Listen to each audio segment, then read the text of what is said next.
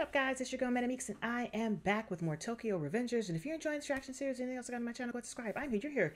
Let's be here together. Down below the description box, go to my Patreon, it's patreon.com/ManicMeeks, and other full length version reaction, as well as YouTube clear and selected access series. And my brother looks at me every time I do it.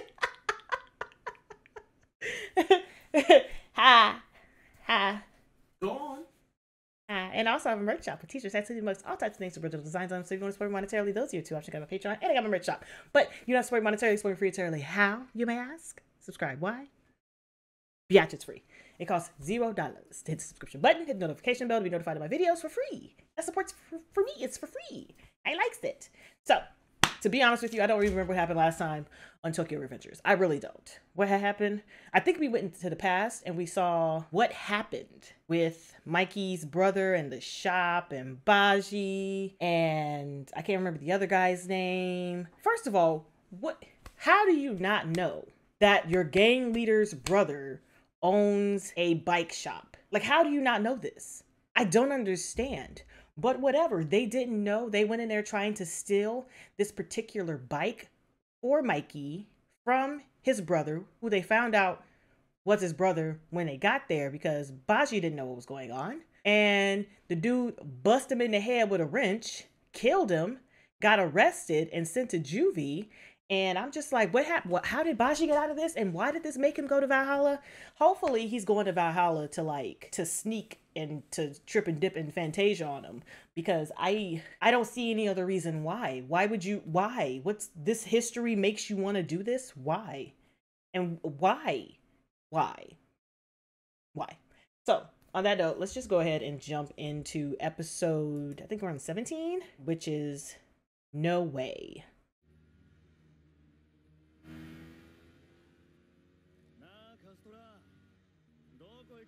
Kazutora, this is his name. Yeah, bruh. This is so stupid. It's one of the stupidest things I've ever seen in my entire life. Not really, but stupid.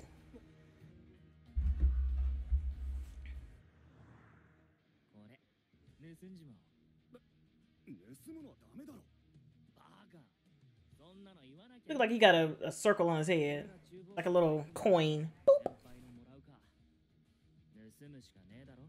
I bet you his brother was supposed to give him that bike or something like that. It's got to be the reason. How did you not know?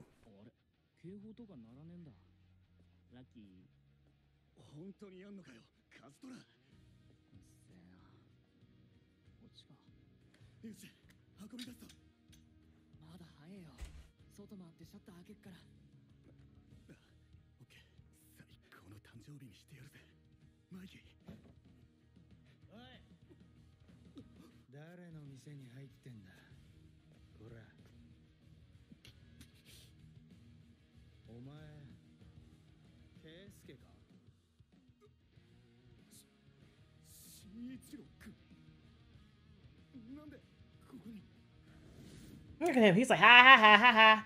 You could have said something. Damn. Like, why would you bust somebody in the head like that, though? Like, you know, just so many questions.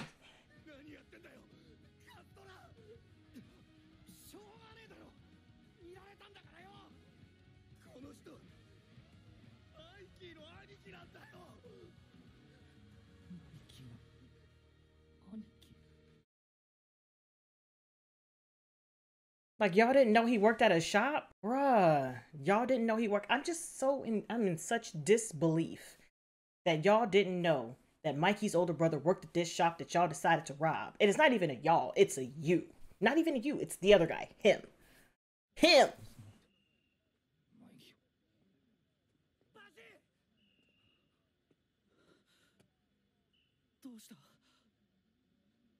I didn't mean to do it.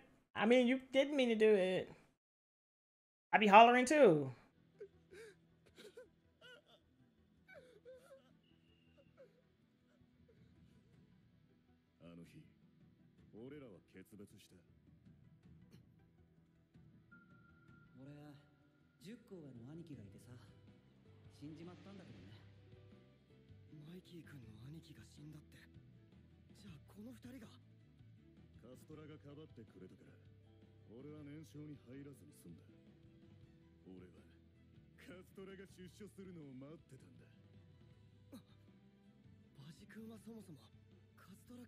I just think it's full of lies. I think it's fraudulent AF.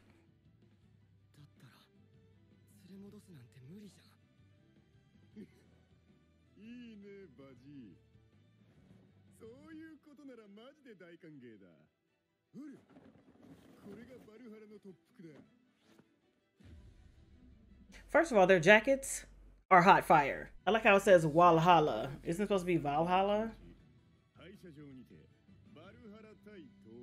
His hair is ridiculous. His hair has a Renegon.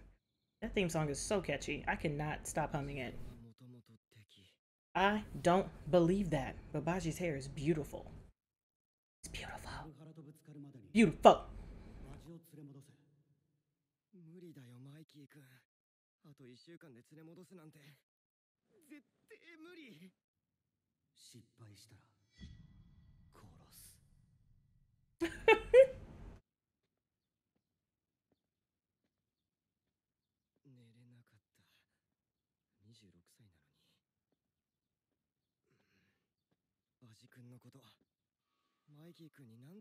I would tell him everything that's going on. Like, you're not communicating nothing. I'd be like, this is what I heard, this is what happened.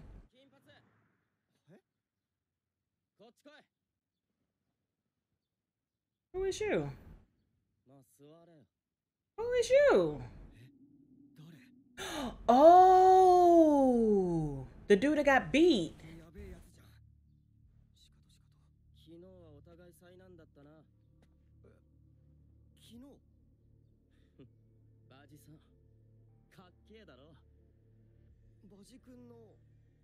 Bruh, come on.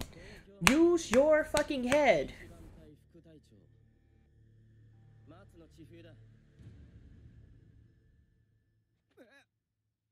Yes, that guy.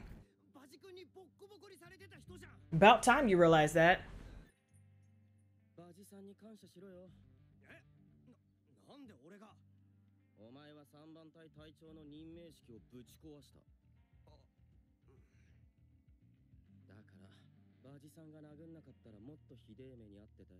So he is playing. Not playing, but investigating.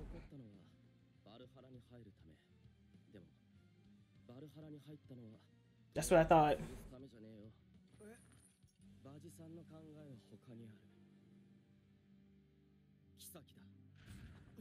Everybody hates this dude. Bruh. Everybody know Kisaki. I call him Kisaki. But Kisaki's a problem. I think I'm gonna keep calling him Kisaki. Deal.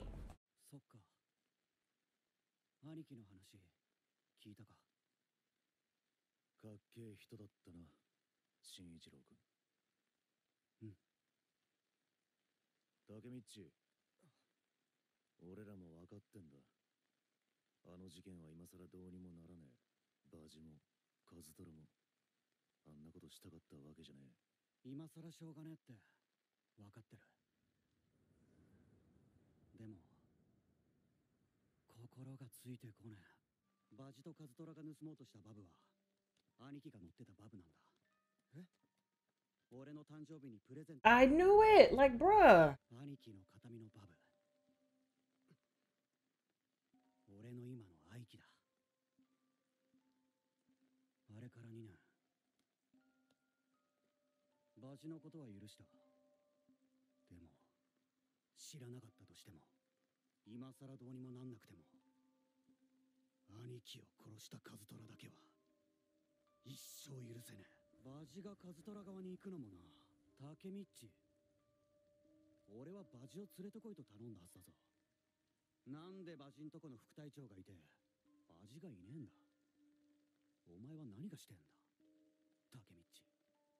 Are you good? Oh, can you open your mouth and tell him? God damn. Bruh.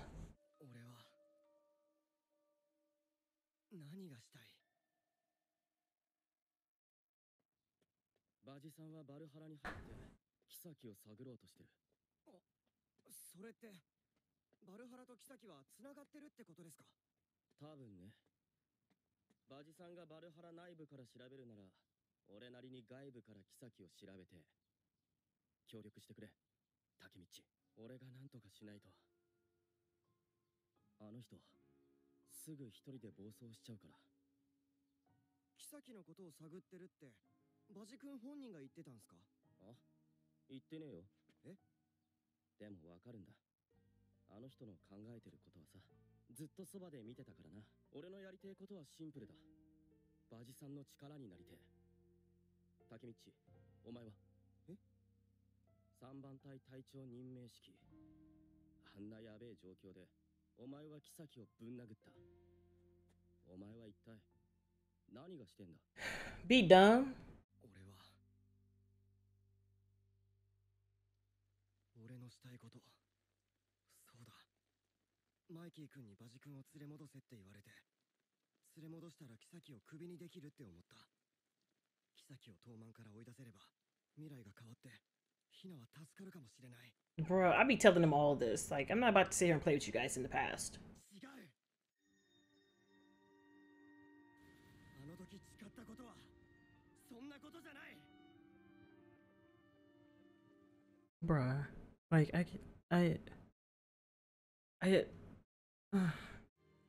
満のトップになりたいです。いつかマイキー君にそれを認めさせてみせる。それが俺のしたいことです。バカだな、あいつ。だな。I just feel like Miss J, like, that's what I feel like. I feel like Tamar, like, they're so. こういうのはどうだ？お前が東満のトップになる協力してやるから、お前は俺のやりてえことに協力しろ。え？それって、俺が東満のトップになれるって思ってくれてるってことっすか？1ミリも思ってな。やっぱりバカにしてんすか？協力はする。わかりましたよ。俺も協力します。よろしく頼むぜ、相棒。ちなみに俺、お前とタメだからタメ口でいいよ。もっと早く言えよ。まずはバルハラと妃のつながりをちゃんと調べて。That guy is garbage. ある。I just don't trust anything. Like, that dude is. ここが当て？行くぞ。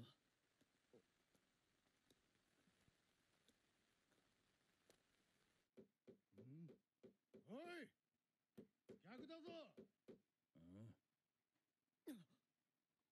いつは元メビウスの総長。幼い。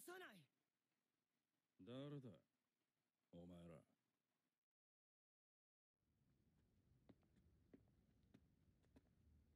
メビウスの幼い君ですよね。ああ、なんだてめえ。最初の印象は地味なガキ。俺と組めばすぐに東京のトップ取れますよ。見返りは求めないです。自分でもらう。俺は自分を知っている。月は一人じゃ輝けない。それがキサキテッタとの出会いだった。気に入らねえ奴はみんなボコしてきたし、歯向かう奴なんていなかった。そしたらいつの間にか周りに誰もいなくなった。そんな時だ、キサキが俺に近寄ってきたのは。あのキサキが地味なガキ？不思議なことにキサキの言うことを聞いてたら全てうまくいった。俺はたった1年でただの喧嘩だけが取り柄のバカから新宿を仕切る総長にのし上がったんだ。1年で。じゃあ幼い君がメビウスの総長になれたのは妃がいたからってことですか？ああ、喧嘩の腕だけで人はまとめらんねえよ。なら妃は幼い君の腹心の部下ってこと？ No. 妃にとって俺はただの踏み台だった。それが分かったのは83構想だ。83構想ってドラケン君が刺されたあの？そもそもあの構想自体が妃が仕組んだもんだ。妃はパーチンを追い詰めてトーマンとの喧嘩の理由を作った。全部俺のせいにしてな。そんな、あれは妃の仕業？そして俺が刺された後、俺のやり方が気に入らねえって理由つけてマイキーに近づいて、パーチンを無罪にできるって餌でマイキーに取り入った。なんで妃はそんなめんどくせえことを。83構想での妃の目的は Why? テトラケンを殺し、空いたトーマンのナンバー2の座に座ることだったからだ。あの裏に妃がいたんだ。俺は妃に捨てられた。だがあいつは次の刀を手に入れてる。妃の次の刀はハンマ囚人。え？ハンマって今バルハラの？ああ。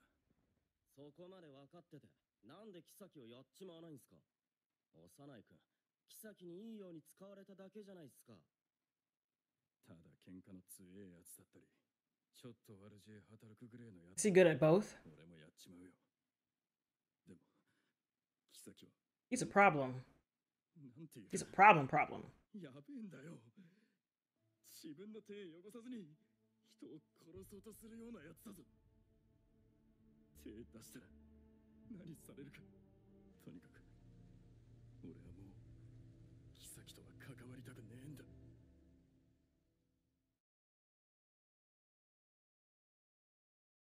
これで一つ分かった。バルハラのトップのことだ。トップ不在の謎多きチーム。ついた異名が首のない天使。誰も知らないトップ。それは妃テッタだ。今妃は東満にいる。だから玉座は空席なんだよ。妃がバルハラの。 Come on, you had to figure that out. Like, I'm sorry, you're so stupid. You're 26 in the mind. 妃は何が？ You're asking the questions that don't necessarily matter for what you need to do. Waiter him. こうなったら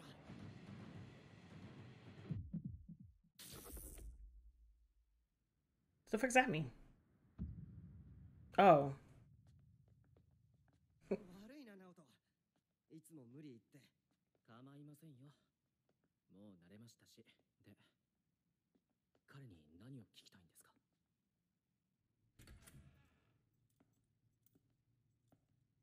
また来たのか、タケミッチ。何度も押しかけちゃってすいません、ドラケン君。東京から出ろと言ったろ。一つだけ聞きたくて。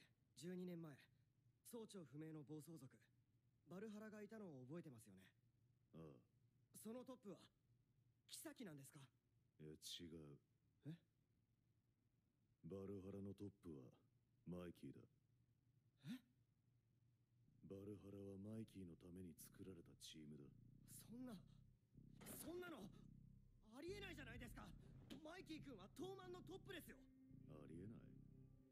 お前も覚えてるだろ。何のことだ。俺もその場にいたのか。12年前の10月31日、血のハロウィン。東満はバルハラに乗っ取られ、バルハラを母体とした新生東京卍会ができた。それが今の東満だ。血のハロウィン。それってもしかして東満対バルハラの決戦の日？そう。あの日東満は初めて負けた。え？東満が負けるんすか？無敵のマイキーがいるのに負けるわけ？いや、マイキーのせいで東満は負けたんだ。あの日、なんで俺は気づいてやれなかったんだろう。マイキーのまだ15歳のガキの。I'm like so concerned. たでっけえ十字架を。やめろ、マイキー！ You kill somebody? あの日、マイキーはカズトラを殺した。What? What? What? I'm so confused and concerned. I have nothing to say. I don't know. I don't know anymore. I don't know. I don't know. マイキーは捕まらなかった。なぜなら、妃が身代わりを用意したからだ。マイキーは落ちた。東満はバルハラに乗っ取られ、総長マイキー、そして総長代理、妃テッタを筆頭とした巨大組織に膨れ上がった。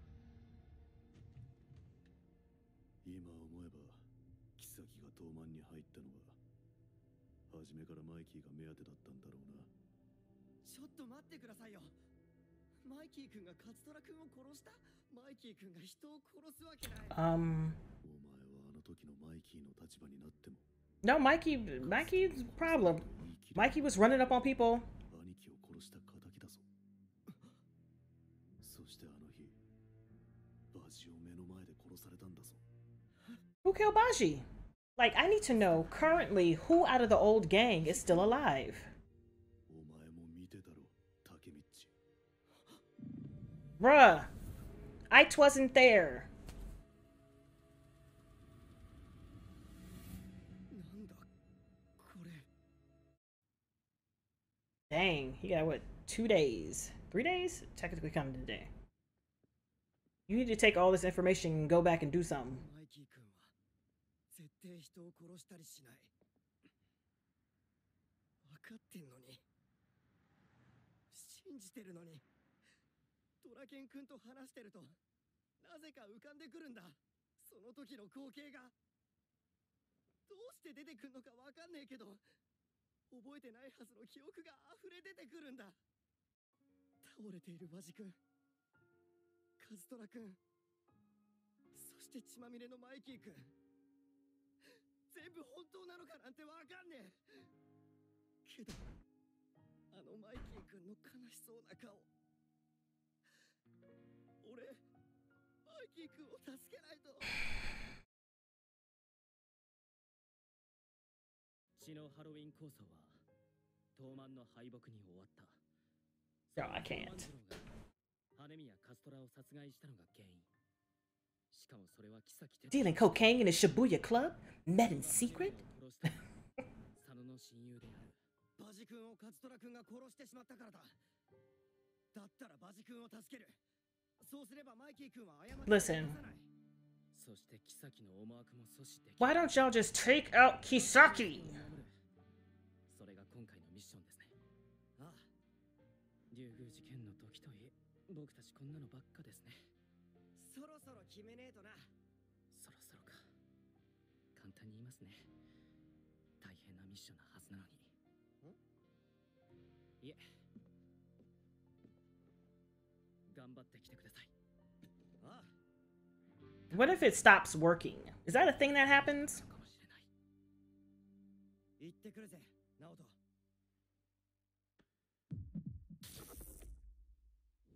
マイキー君、バジ君は絶対俺が守る。 So in the original timeline, all of that didn't happen. 送ってくれてありがとう。ちょっと待ってて。あ、うん。びっくりした。不意打ちひな。学校の帰り？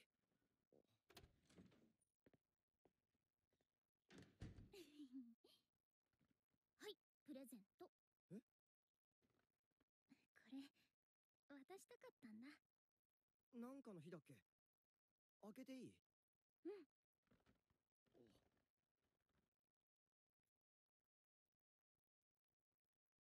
これって俺のあげたのと一緒。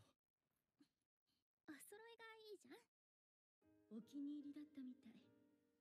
いつも大事そうに身につけてたのよ、あの子。あの子はあなたのことが大好き。 You're gonna cry? I'm not mad at him for tearing up for this. Go ahead and tear up a little bit and give her a hug. 泣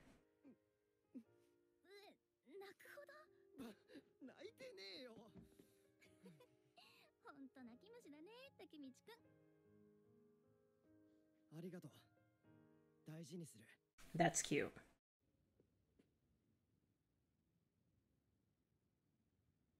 急に呼び出してなんのよ。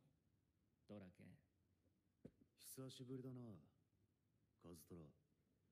やめねえか、こんな構想。Nope. お前に勝とうが負けようが、俺は笑えねえよ。わかんねえよ、カズトラ。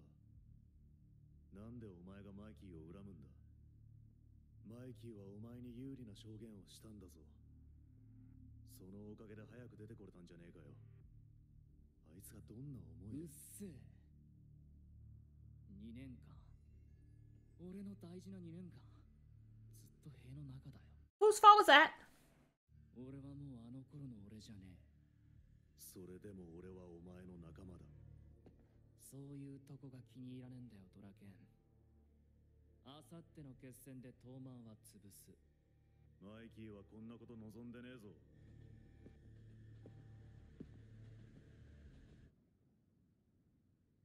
もう戻れねえのかな。兄貴ならどうすんだろう。さあ、そいつと語ってこいよ、気が済むまでさ。Oh, bruh. They don't be questioning these teenagers on these bikes or anything. Like, what's the age limit? The age, is it non-existent?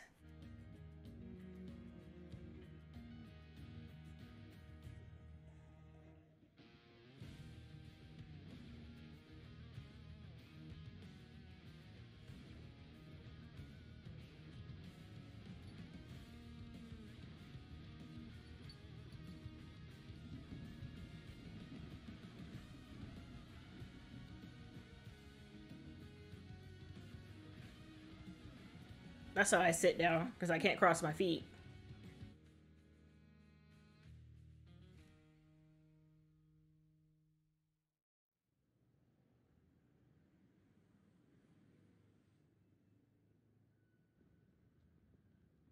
いよいよ明日だな。ああ、その前にちょっと付き合え、タケミッチ。急に呼び出してすいません。チーフユー、殴られたんねえの。バジ君、妃の尻尾つかめました。ああ、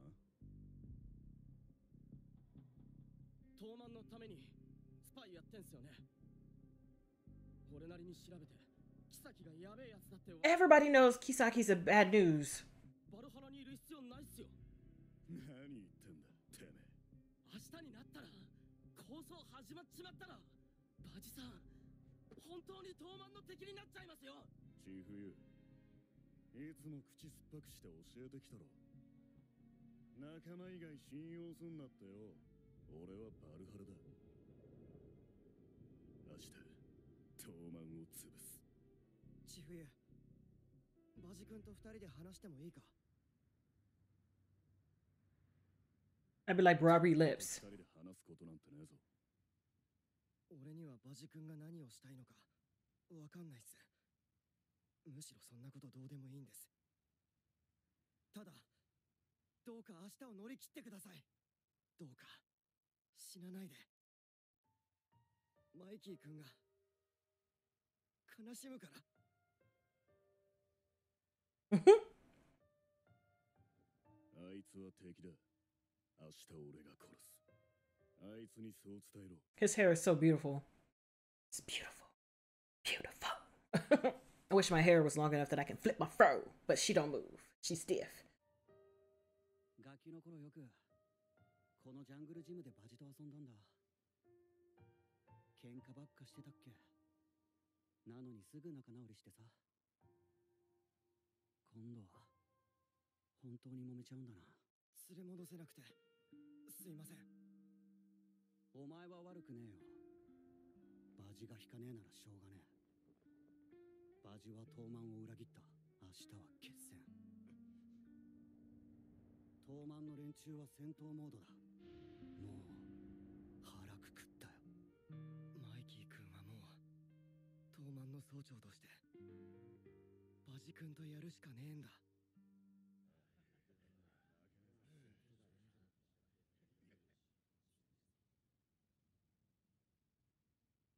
みんなよく集まってくれた。明日俺たちはバルハラとぶつかる。売られた喧嘩だ。俺らに得るものはねえ。そして敵の中にはバジもいる。裏切り者は容赦しねえ。それが東卍のやり方だ。もう止めらんねえんだな、タケミッチ。俺ガキになっていいか？は？ Okay. 俺はダチとは戦えねえ。 Look at him. Fuck you. Hate him. それが俺の出した答えだ。みんな力を貸してくれ。明日俺らはバルハラぶっ潰してバジを東卍に連れ戻す。それが俺らの決戦だ。 I don't like Kisaki. Where is his face at? Show me Kisaki's face. Let me see it. Thank you. Look at him. This is what I wanted. No! No! 俺総長失格かな。この完成が答えじゃね。 What is the plan? What is this man's plan? I don't get his plan. I hate him. Just kill him. I'm telling you. Somebody take the charge and get Kisaki out of here. I don't like him. 何この人たち。みんなギャラリーだよ。東卍対バルハラ。今日の構想の勝者が東京。 Oh, everybody's just being nosy? 東京中の顔役みたいな不良がみんな注目してんだよ。確かにヤバそうなやつばっかだ。 Delinquent bosses. 二人組。ハイタニ兄弟。一声かけりゃ100人以上が集まる六本木のカリスマ兄弟。100人。 First of all, the blue hair is looking nice. 上の仕切ってるガリマン。バケモンみてえに。 He looked like it. Why does everybody have chains on? お祭りだな。東卍とバルハラがなんぼのもんじゃ。お疲れ様です。俺が今日の喧嘩の仕切り任されてる。 You're overseeing the fight? ブラックメンバーズのハンス。 Hey! That's the TV show. あいつが今日の仕切りだ。仕切り？レフェリーみてえなもんだよ。ハンセンもハイタニ兄弟もガリマンも今日はおとなしくしてっけど。本来 Referee? Like, what is a referee to murder? こんな奴らが本当におとなしく。 Were they there the first time for the murder? 準備はいいか？主役だから。This is real organized. I thought they were just gonna meet up and start swinging. Look how cute he is with his pink hair. Their outfits are real nice. Their outfits are saucy. I'm not mad at their jackets. Their jackets are fire. 俺らも行くぞ、タケミッチ。 Takamichi. マイキー君。マイキーだ。無敵のマイキー。 Fill in the purple. I mean the blue hair. What if you gotta go poop poop? まずは今日の仕切り引き受けてくれてありがとうございます。くだらねえ喧嘩なら俺が潰すぞ。両チームの代表者。 What are y'all doing?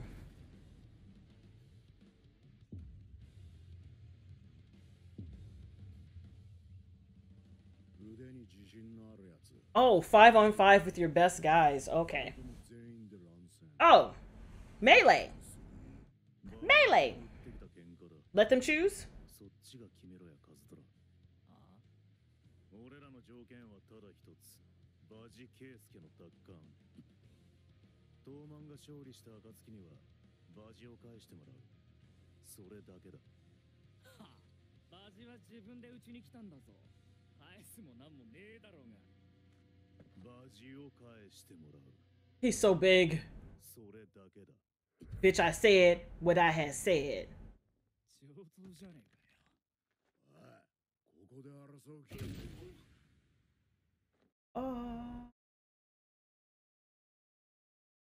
Oh, he ready. Sir, he ready. How you gonna beat down the ref?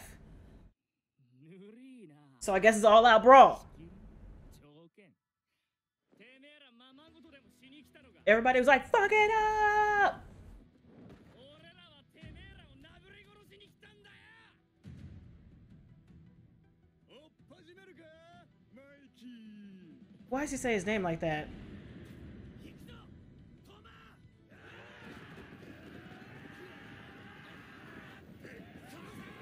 Safety first.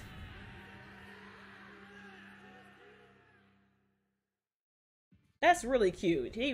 They really tried it. I was wondering why there was a ref. I'm like, so you trying to tell me you about to referee this? Like you against you against you. And while they're pointing at somebody else, I'm already hitting the bitch. I don't have time. So I'm not mad at Valhalla for doing that. But how is Takamichi's stupid ass going to keep, one, Draken has to be alive, okay? Baji can't die. I don't know if they're trying to get Kasatori? I don't know if they're trying to keep him alive. I don't know. And they're trying to keep Mikey from killing anybody. And Takamichi needs to worry about killing Kisaki because he needs to go. Kisaki's got to go. I'm tired of him. I'm sick of him. I'm sick of his face. I don't understand his plans. I don't get what he's trying to do. I don't get it. He's the easiest thing to take out because he doesn't like getting his own hands dirty. I don't know. I'm so lost as to his motivations. I don't know. I just want my team to be safe, which is Toman. I want them to be safe. I want Mikey to be safe because Mikey's adorable.